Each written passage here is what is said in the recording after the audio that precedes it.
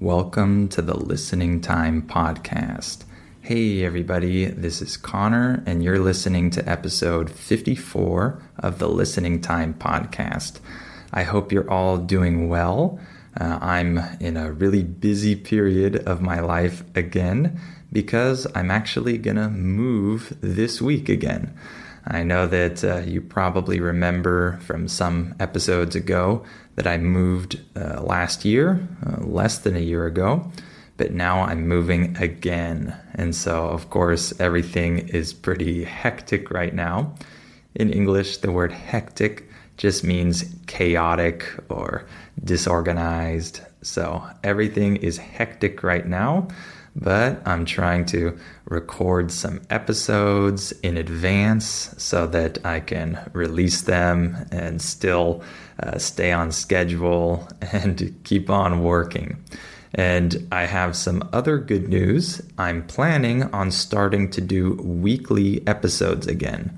Recently, I've just been doing bi-weekly episodes. This means one episode every 2 weeks. That's what I've been doing recently, but I'm going to try to do a weekly episode from here on out.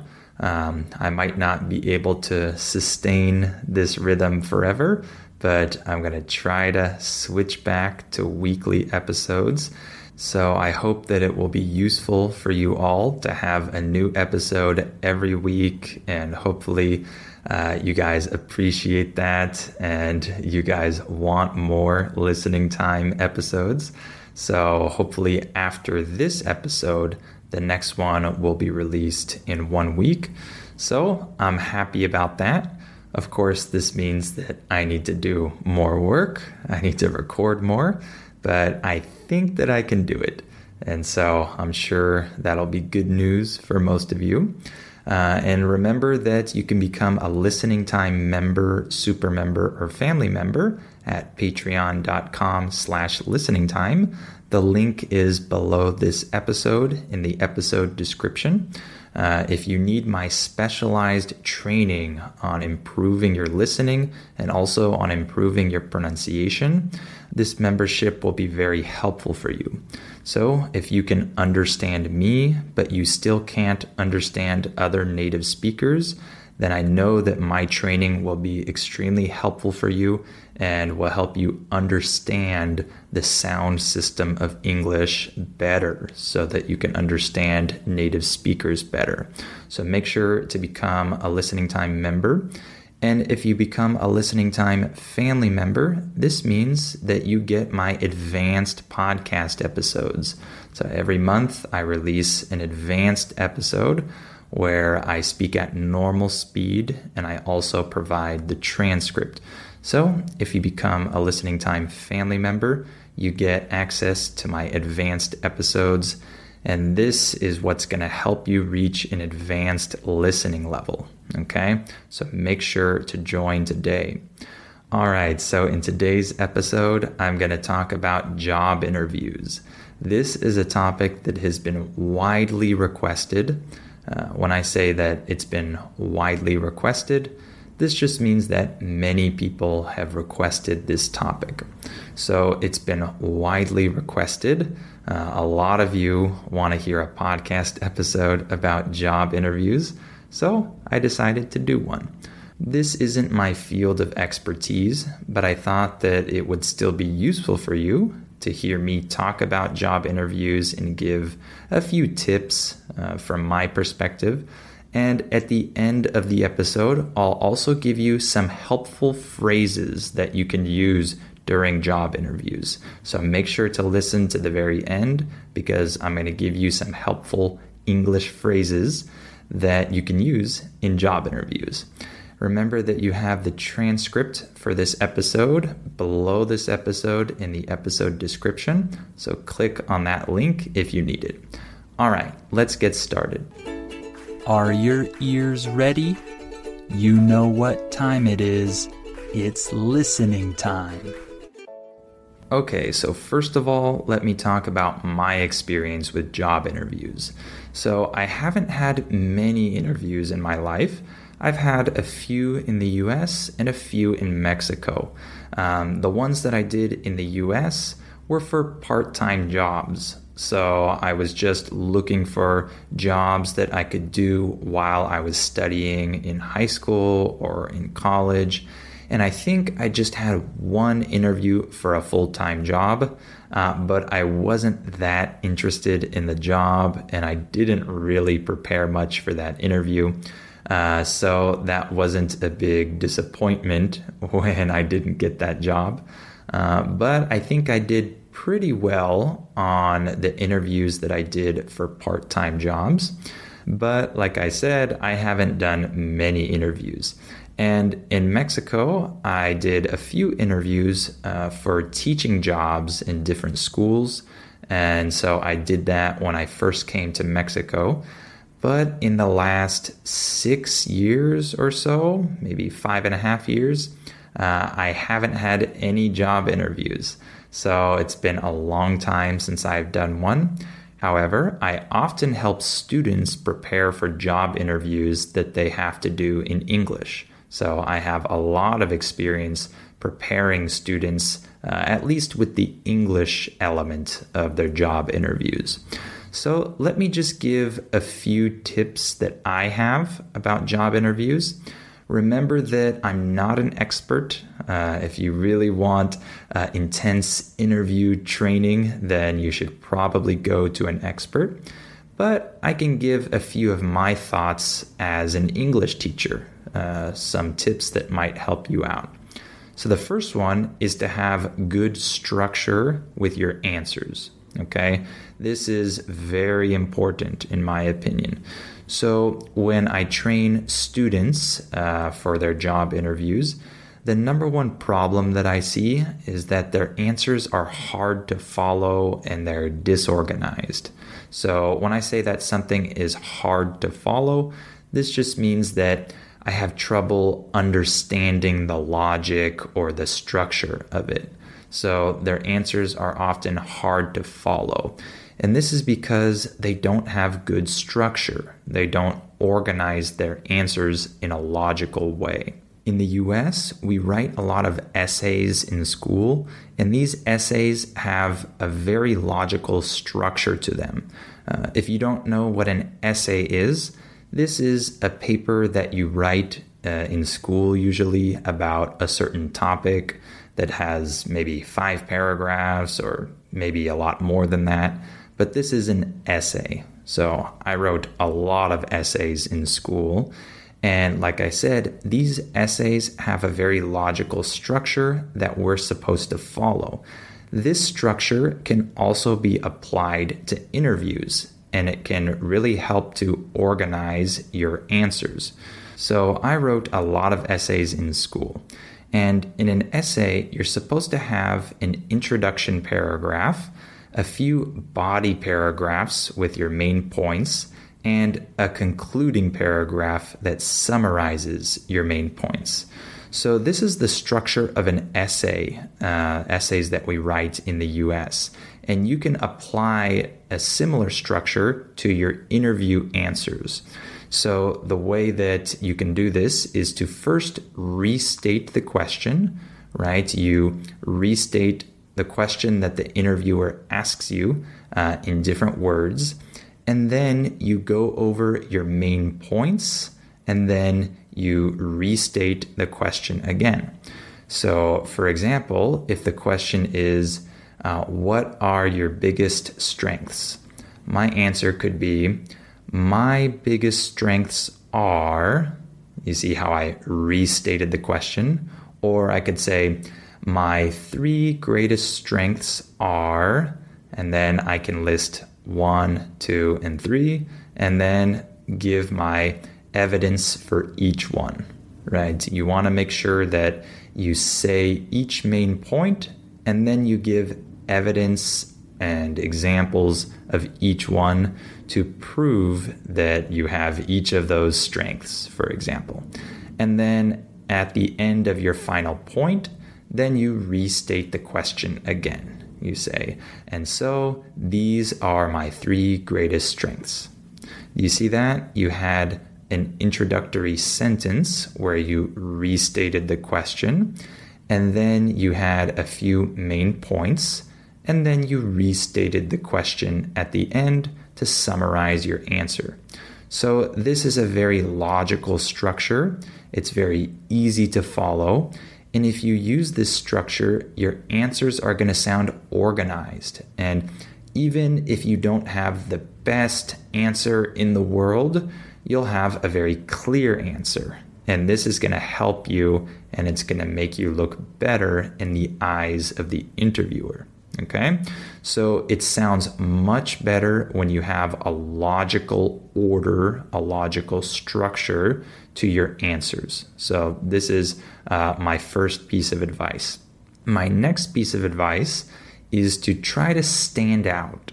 When I say stand out, what I'm saying is you try to make yourself look different or special when compared to the other candidates who are applying for this same position. Okay? Another problem that I see a lot when I'm training my students is they give boring answers. As they're giving their answer to my interview question, I kind of lose interest as they're talking. There's nothing special about what they're saying, and it sounds like an answer that anyone could give.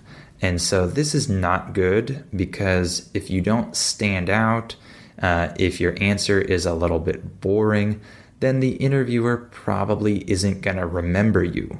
The interviewer is going to remember the other person, the other candidate who was more interesting, who gave a more interesting answer.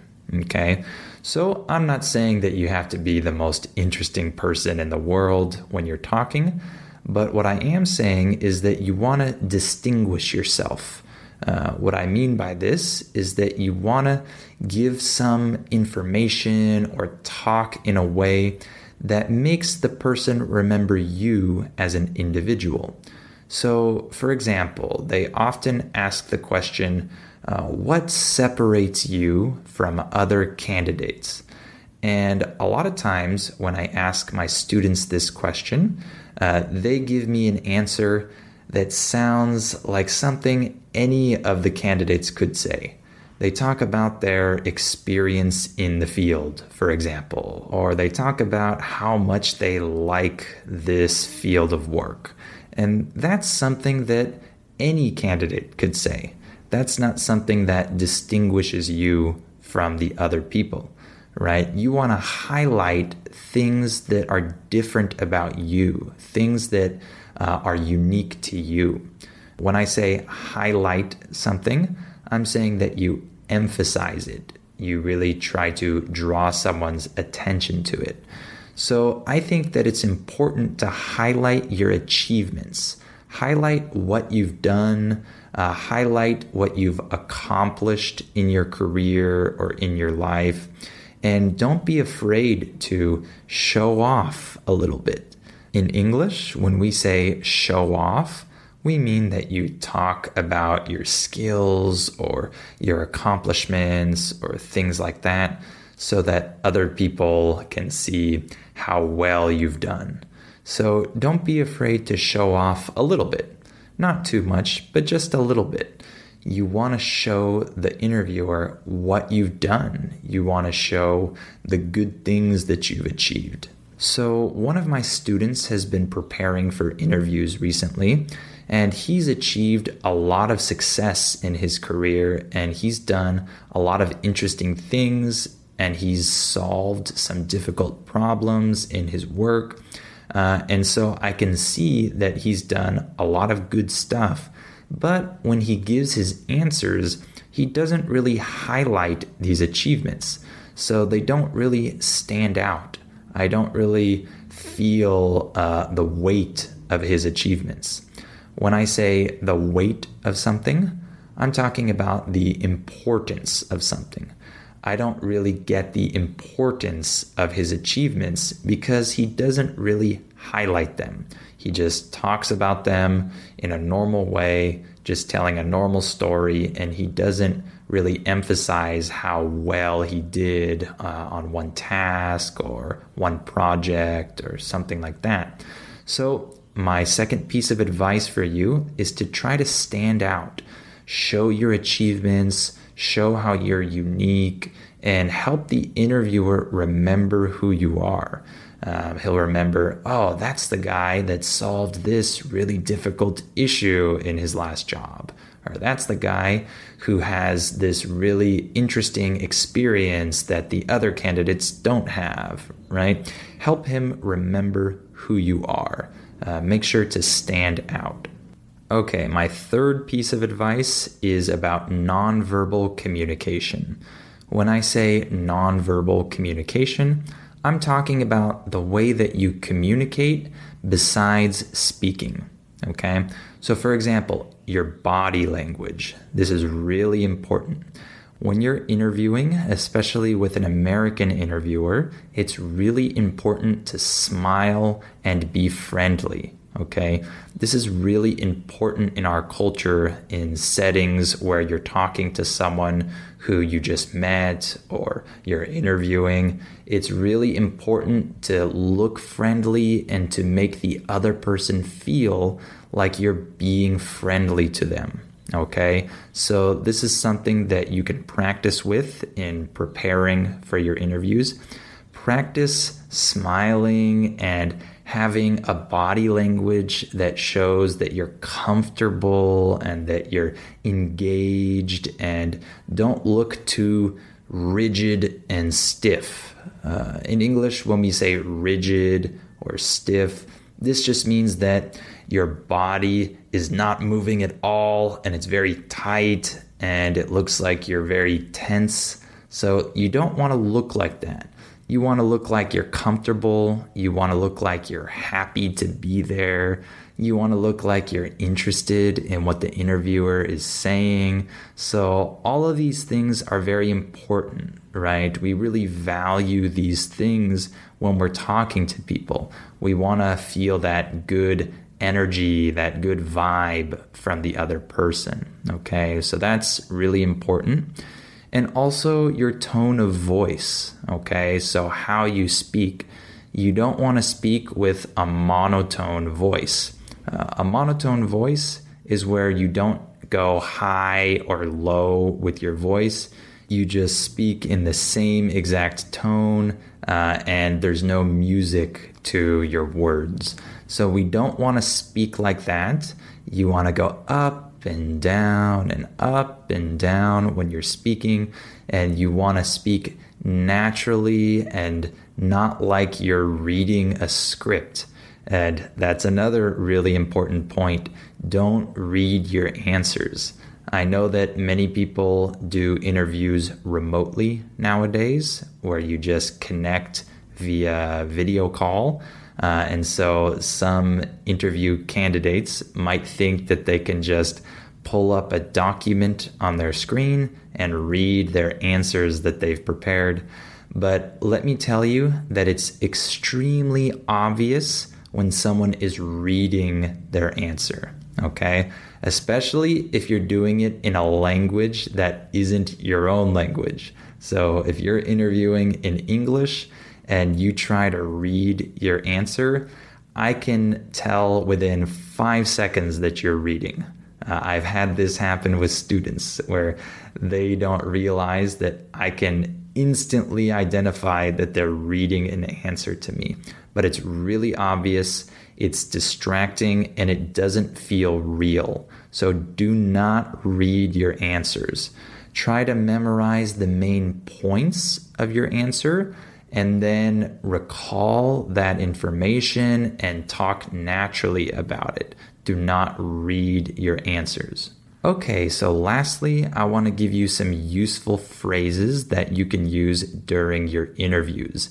These are phrases that come up a lot. In English, when I say come up, In this context, I mean that it appears. So these phrases appear a lot in answers, so it's important to learn how to say them correctly. So here's the first one.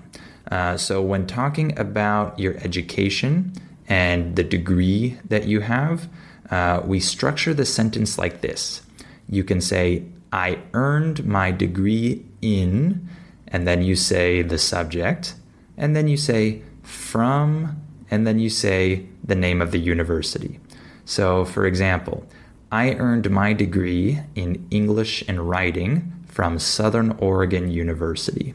Okay, so that's how you talk about your education. Obviously, you can specify what type of degree it is, a bachelor's degree, a master's degree, etc. So when talking about your experience in a certain field, this is how you can structure that sentence. So you can say, I have, and then the number, and then years experience, and then an ing verb. For example, I have 3 years experience working in education. Okay? Or I have 5 years experience working in accounting. All right? Do you see that structure? Or if you don't have a verb at the end, if you just want to use a noun, it would be like this.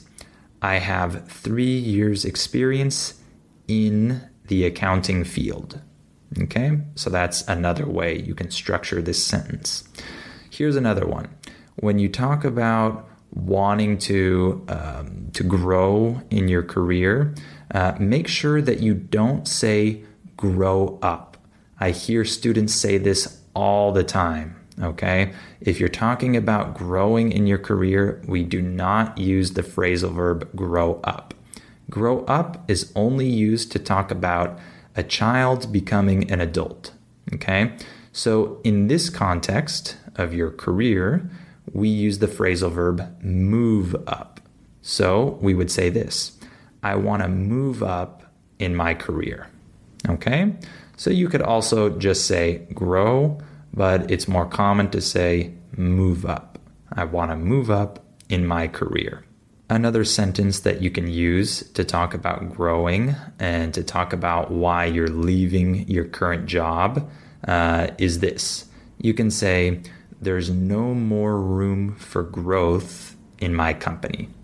This just means that you can't move up anymore in your company, and that's why you're looking for a new job. You can say, there's no more room for growth here or in this company. Okay? And the next one, when you're talking about where you see yourself in 5 years or in 10 years, this is the structure that you can use. In 5 years, I see myself, and then you use an ing verb. So for example, in 5 years, I see myself managing a team of people. Or in 10 years, I see myself taking on new responsibilities. Okay? So that's a structure you can use when they ask you the question, where do you see yourself in 5 years or 10 years? Okay, here's one more phrase. So when you're rephrasing the question at the end of your answer, like I talked about before, at the end you want to restate the question to summarize. When you do that, this is the phrase you can use. We say, so that's why blah, blah, blah.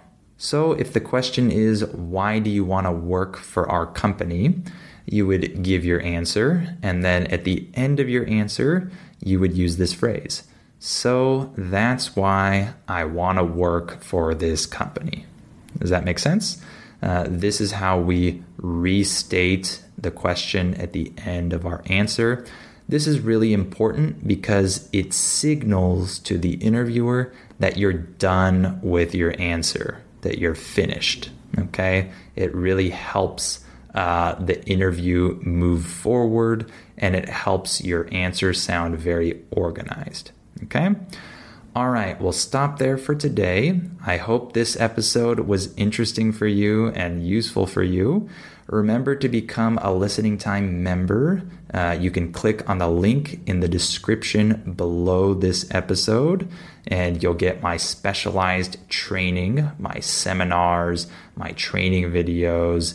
You'll get my advanced podcast episodes if you become a Listening Time family member. And of course, you get bonus episodes every month. Okay? And also remember that you have the transcript available also in the episode description. Just click on that if you need it. And remember that I'm going to start doing weekly podcast episodes now. So the next episode should be just 1 week from this episode. So very exciting. All right. Well, thank you for listening to this episode, and I'll talk to you on the next episode of Listening Time.